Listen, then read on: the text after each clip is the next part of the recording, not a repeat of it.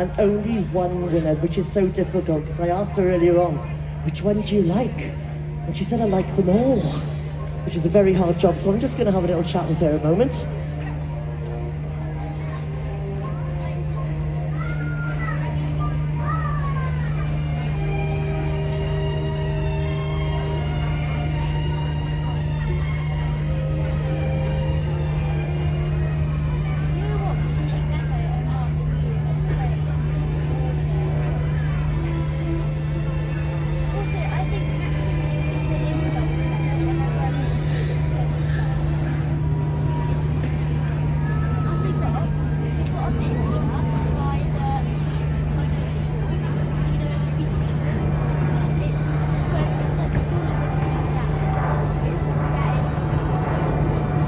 So just giving you an opportunity, ladies and gentlemen, having a good look at them once more. And if you do want to show your appreciation, please do, because they really do like it. The amount of work and preparation that goes into these turnouts is incredible. They're shining. Princess Louise there going with a very special fur ponies, as I said, belonging to her late grandfather.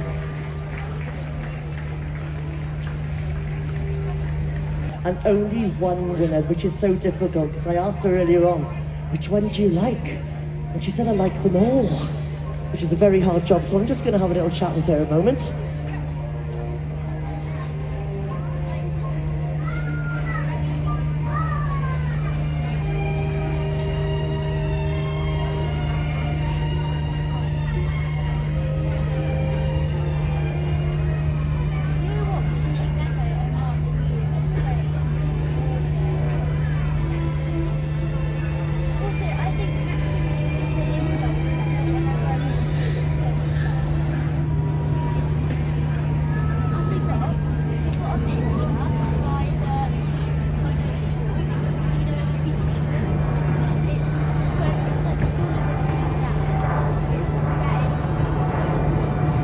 So just giving you an opportunity, ladies and gentlemen, having a good look at them once more. And if you do want to show your appreciation, please do, because they really do like it. The amount of work and preparation that goes into these turnouts is incredible. They're shining. Princess Louise there going with a very special fur ponies, as I said, belonging to her late grandfather.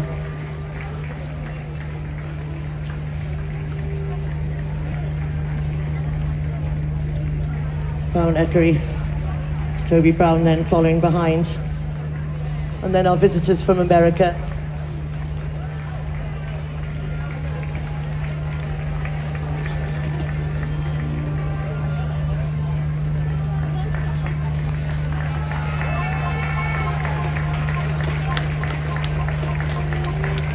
Then following Toby Brown is Tom Burgess from Virginia in America. It's lovely to have our American visitors here with us, and thank you so much, of course, to Westways, who very kindly lent these vehicles and horses to them. I was talking to a lady on, they'd sort of do like a lottery of who's going to come across. She was a bit upset because she didn't win the lottery. Probably didn't bribe them enough, probably, but I don't know. There we are. Here's one of our visitors with his team of Frisians. And you brought the sunshine from America, which is even better. This is Fawn Van Sinkle, as I mentioned earlier on, from Florida.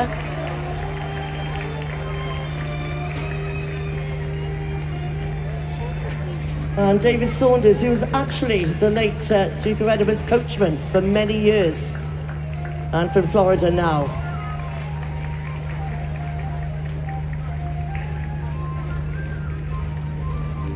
Sunny Hillier here, the coloured horse just going past.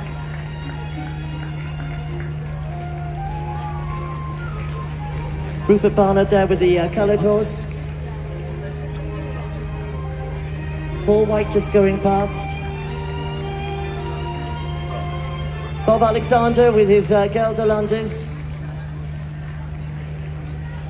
And John Henry White, very smart. The matching lady with the wheels. This is where they really do concentrate. And of course we're back to Princess Louise again.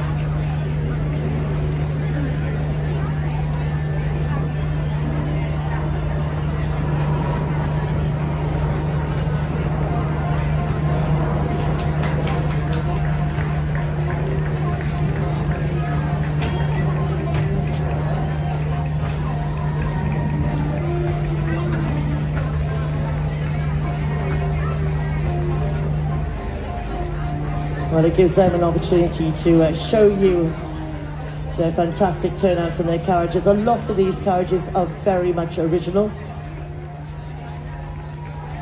Bob Turner here with his Gelderland is great supporter of the driving. The coaching club, so many of them are members of as well.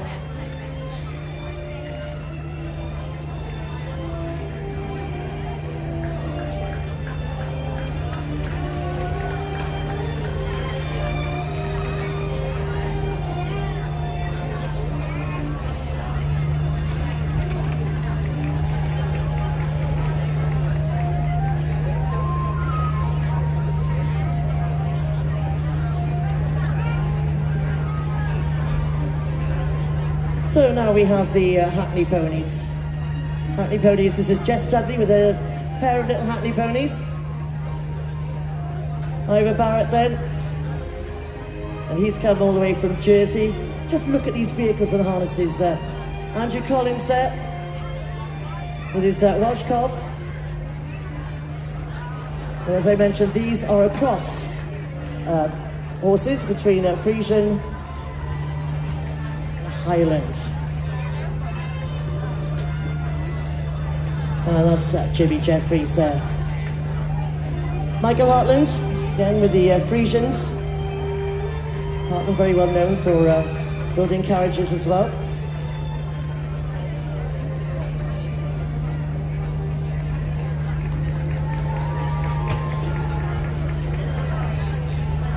Then we've got Judy Ralls with the little pony.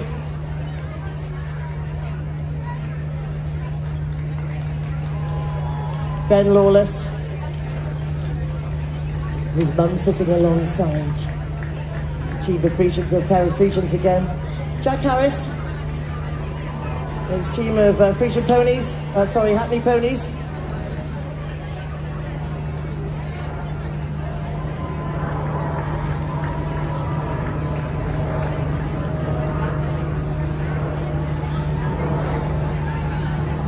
And this is 2470. A little story about this one, the coloured pair going around here. This is Peter Spayton. Russell Hand is actually the whip on this one, accompanied by his wife Pat.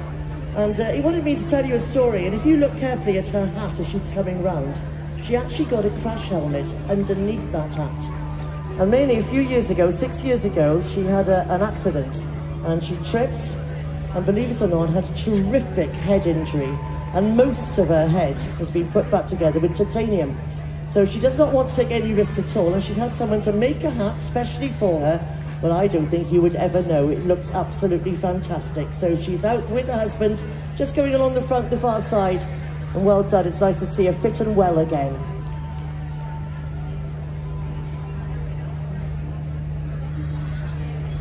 Well, the hours of preparation to even get to this standard is incredible. First of all, you've got to find the horses or the ponies. They've got to be the right temperament. You train them then to pull a vehicle.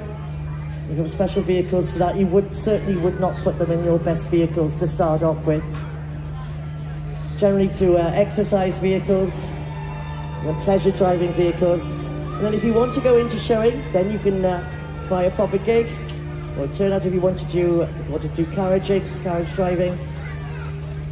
And again, if you don't want to do the standard, but just literally go driving around the beautiful countryside of wherever you live, you can carry on using an exercise vehicle or a pleasure driving vehicle. However, I will tell you, I don't think it's that cheap a sport. But to get them to this, the hours the grooms have taken just this morning, brushing, plaiting, putting white chalk on all their white socks. Some have put them on down the face. They put a little bit of baby oil sometime around the muzzle and the eyes just to make them shine that little bit more. Just complete turnout. The harness. They were struggling yesterday, sitting there in that damp old weather, polishing up this harness, polishing the vehicles, especially if they've been out practicing and they've got mud all over the vehicles. It takes an awful lot of cleaning, and that is what they have been doing for the last since yesterday, to come in here and they're absolutely gleaming. So the grooms really do take a credit for a lot of this turnout as well, and all the helpers, the mums and the dads. As I said, Megan has had a really hard job here. She's smiling now because the pressure is off a little bit, isn't it?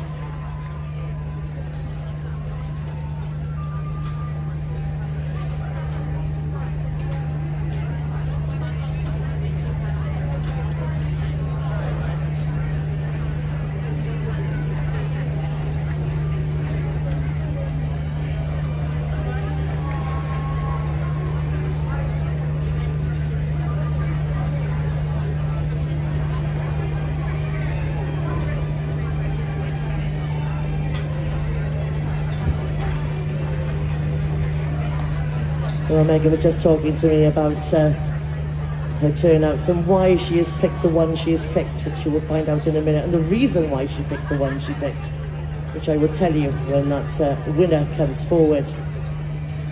But it is very much, which one would you like? I bet you've got your own ideas sitting there in the audience.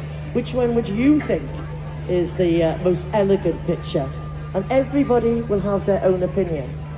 As I said, you do not have to know anything about driving whatsoever.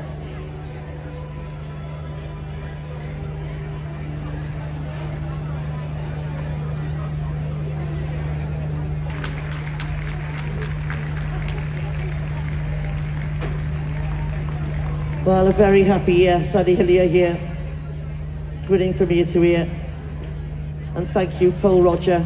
Because they have a fantastic trade stand just down the other side of, if you walk down towards the collecting area, you'll see a lovely double-decker bus, and just to the left-hand side of that bus is a marquee, and that is the Paul Roger trade stand, and I'm sure they have many, many bottles of champagne left to drink, and nothing nicer on a beautiful sunny day like this. So do go and visit them, and they'd be delighted to see you.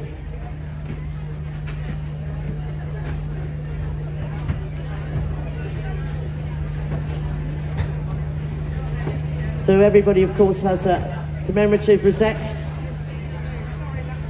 to remember their time here, 2023, meet of the British Driving Society. I said very much a concours d'élégance class, very much different from the driving classes when they are actually looking for making sure that everything is perfectly correct, harness is correct, the vehicle is suitable to the vehicle and the harness and the horse. That is very, very different now. As I said, Megan doesn't know much about horses, so this is a completely different thing for her, lover.